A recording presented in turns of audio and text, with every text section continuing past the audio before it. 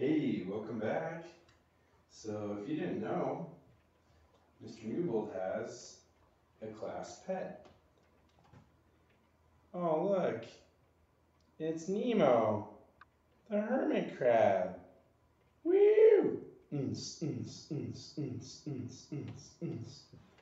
Yeah, class pet, Nemo. Woo! Yeah. Mama, yeah, mama, yeah. That's not Simba. It's a hermit crab. It's not a lion.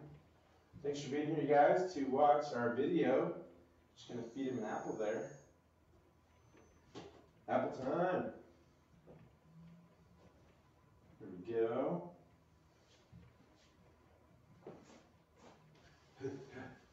Okay, thanks for your patience. Here we go. So finishing off our practice test. So we just worked with factoring and solving quadratic through factoring. And now we're going to do solving absolute values, right? Yeah. Yeah, nice. So don't forget, you do have to get everything, get everything to the other side first. Get everything to the other side. For like solving absolute values, and for solving radicals, get everything to the other side first, right? Isolate the radical at number 8, or isolate the absolute value, get all the absolute value by itself first. So for example, number 7, we're going to want to minus 7 to the other side first, so we get an 8. And then bring down the x minus 4. And so now we're going to get our Luke Skywalker lightsaber out.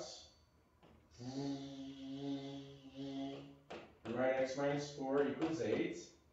And then another special guest.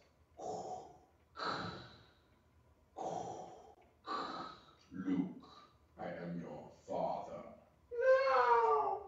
And we're going to go ahead and write x minus 4 equals 8. But this time, with the second equation, remember how Anakin Skywalker was so friendly as a little boy, he's so nice, and he was doing all his pod racing. And so then it became negative and scary and don't choke me with your chokehold. That's it. So we changed the sign, remember? Don't forget to change the sign for the second equation. And that'll give us our two answers. So we're going to add 4 to this side. So then we get x equals negative 4 as one of our solutions. And then we're going to also add 4 to this side. And instead of a negative 4, we're actually going to get a 12. And you could definitely and should plug it back in and make sure it works.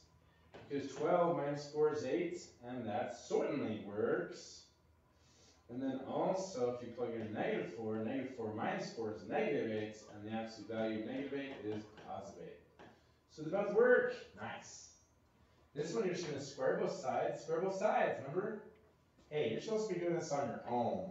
Are you doing this on your own? Right? Make sure you do this on your own. And then check with the video.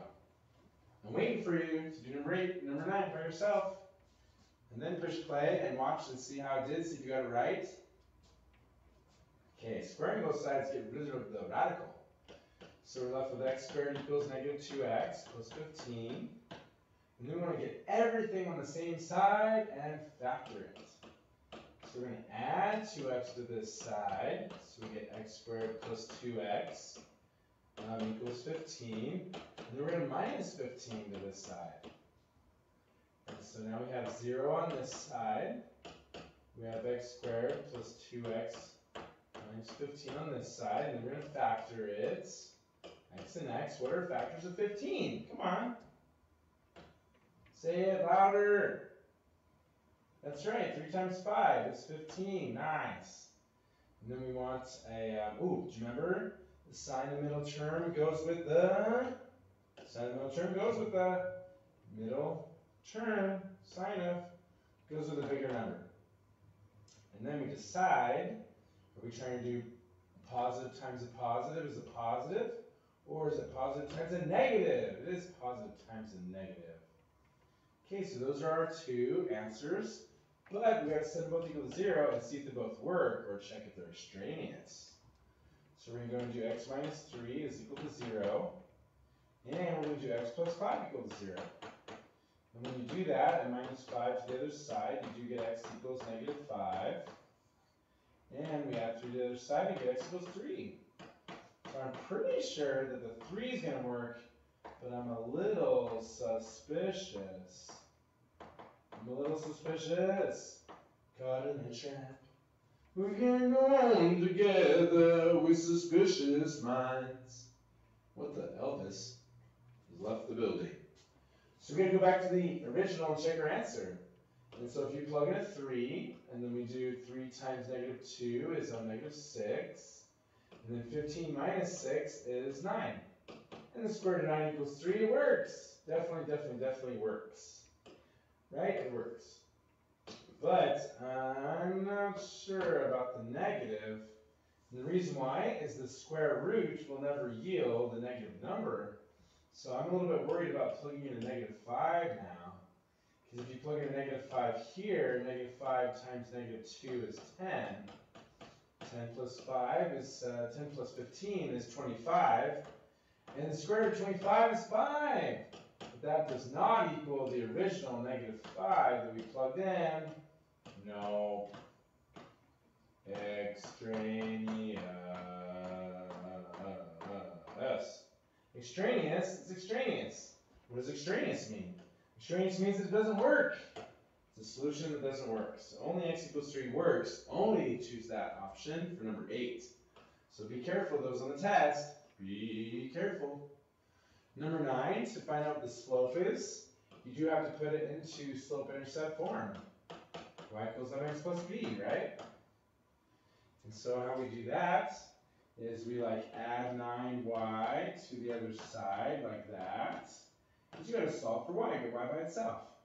And then we'll minus 18 over to this side. So we get 3x minus 18 is equal to 9y.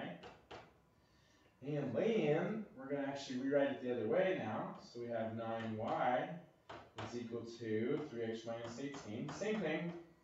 All we did was switch that the 9y was on the left instead of the right. And the 3x minus 18 was on the left instead of the right.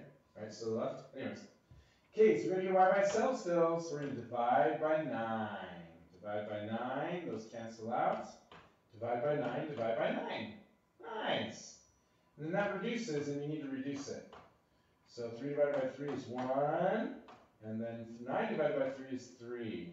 So we get a slope of 1/3. Nice. 1/3. And then 18, negative 18 divided by 9 is negative 2. And that's the y-intercept. Nice, nice. Now this one looks a little tricky. That's a 0. That's a negative 2. So this must be a negative 1. And so is it y or is it x? Which one is it that equals negative 1? Well, if you have a graph and calculator, like I know you should, then you could go ahead and plug it into the calculator. And if you type in a negative 1, you'll clearly see that that's wrong. Because that would be down here. So that must be x. So that's x equals negative 1, not y. And so it could be x again for the test, or it could be y for the test. One of those on the test, though. One of those on the test. Yeah, number 11, what's the domain and range of the following equation? Well, that's going to be a right. Remember, it's opposite what you think. So it's right 5 down 2. And did you guys know that that's actually the domain and range? Wait, that's not right 5, Google. Oh, sorry. Yeah, remember, it's opposite what you think, so it's actually left 5. Sorry. So it's left 5. And so negative 5 and down 2. Did you actually know that's the x and y value for the starting point of our graph? From the equation, that's our starting point. You'll need that for a problem later on. And so then, that's going to be left 5 down 2. So 1, 2, 3, 4, 5. 1, 2, 3, 4, 5 down 2. Good. our starting point. And then we're going to go over 1, up 1, because the slope is just 1. So over 1, up 1, and over 1, 2, 3, 4. Square root of 4 is 2. And so there is our graph. Starting here, going over 1, up 1, and then over 4, up 2. Nice. They didn't ask for the graph, that's for doing the range. Oh yeah. So it's not negative infinity and positive infinity, but it is negative 5 is the domain. That's the x value, right? That's the x value. That's negative 5 to infinity, right? So that's the domain. Negative 5 to infinity. And then the range is the y value. And so the y value is actually going to be right here where the graph starts, up and to the right. So the y value is going to be down here at negative 2. Oh, that's just this y value. That's the range. That's the range. Because then we go negative 2. It's slowly going upwards, slowly. So negative 2 to infinity. I hope you got that right on your own. And then you paused me. Try the next one on your own then. Fine, I will. You try it on your own. Okay, our vertex is just from these values, you guys. That's the opposite sign, so negative 1. And then this is just what it looks like, positive 3. So that means we go left 1 and down 3. There's our vertex. And since this is absolute value, over 1, up 1, over 1, up 1, wait a second, there's a slope there. And so our slope is that number 2 over any whole number. Any whole number can be written over the number 1. So we go up 2 and we go over 1. So from our vertex, we go up 2 over 1, up 2 over 1. And so that's our absolute value, a little bit narrower. We go up 2 over 1, up 2 over 1. Nice. So then the domain, you guys, the domain is just negative infinity, positive infinity, because the graph is technically going this way forever and this way forever, to the left and to the right. But the range is the tricky part. Do you remember how to do the range? So am I on the graph? Am I on the graph yet? Am I on the graph yet? No, no, no, yes. Okay, great. But what's that y value right there? Because that's the start of my range. That's the start of my range. I have to do it in orange. So that's the start of my range. Well, that's negative 1, negative 2, negative 3. So negative 3 is the start of my range. And it just goes upwards to infinity, right? Upwards to infinity. The graph goes upwards. So that's going to be negative 3 to infinity. Woo! Negative 3 to infinity. There we go. Nice. Is the sound working better? Sorry, I had it down too low. My arm got tired of holding the microphone, but we're back. Okay, I think we need to do another video. What do you think? Are we already there? Yeah, we gotta do one more. Okay, roots. So to find the roots, you do have to factor it. So we get x and x, 1 and 3. I think I've seen this one before. And then the sign of the middle term goes with the bigger number. And we also want to get a positive, so to get a positive, it needs to be negative times negative is a positive. And then we set each of those equal to 0, and we get roots at 1 and positive 3. Because, remember, you take it set equal to 0, and then you solve for x by adding 3 to the other side. This equals 3. Okay, so that's here and that's here. So where do you think the vertex is, huh? Well, you could use the formula for the vertex, which is x equals negative b over 2a, certainly. But also you can see it. It's in between the two x-intercepts at 1. Let's see if we're right. If our b value is negative 4, and our a value is 1, let's plug into our formula. Negative, negative 4, because the formula is negative, but then not negative 4. The formula is negative, and then the 4 is negative. And then all over 2 times a, where a is 1. And so we are going to get positive 4 over 2. Oh, wait, what's going on? What's going on? Over here? So let me try that again. So the b value is negative 4, good, so that's negative 4. And then the a value is just a 1. Good. Well, that's weird because 4 divided by 2 is 2. And, oh, I graphed it wrong. Oopsie. So it's supposed to be x equals 1 and 3. And so that's here and that's here. Sorry, I'm tired. It's after school. Sorry. And then the vertex is not 1. The vertex should be 2. Oh, and there it is. See, good thing we use the formula. Yeah, maybe so you don't make a mistake when you're tired. Use the formula, right? Use the force in a positive, not evil way. So use the formula. What? That's not the formula. Oh, it's negative b over 2a. Good. Use that formula. Okay. Now we still need the y value, right? The vertex, we do have the x value. The vertex is going to be over 2. But what's the y value? Well, you take that 2 and you plug it back in. So you're going to go ahead and plug it back in here and plug it back in there. So we get y equals 2 all squared instead of x squared. It's all 2 squared. Minus 4 times 2 plus 3. And 2 squared is 4. 4 times 2, that's negative 8 plus 3. And so then, let's see, that's 7 minus 8, which is a negative 1. So we get a vertex of negative 1. And there's our answer. Again, here's our parabola. And that's going to be at over 2. We're going to graph that vertex now. So over 2, down 1. And then we're also going to go over 2 and up 1, 2, 3, 4. Because the square root of 2 squared, right? 2 squared is 4. So we go over 2, up 4, like that. There's our parabola. And then again, over 2, 1, 2, 3, 4. There we go. And so now, what's the domain? Well, left forever and right forever.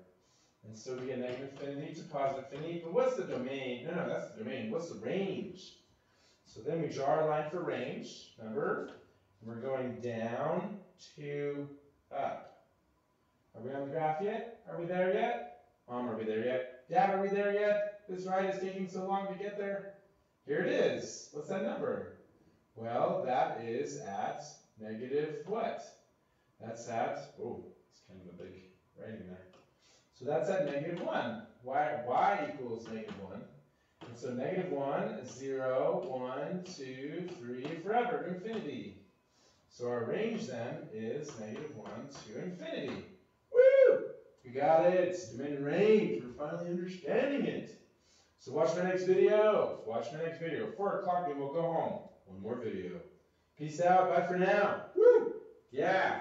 Remember, be nice to hermit crabs. That's our pet, our class pet.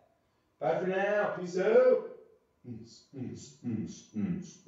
Yeah.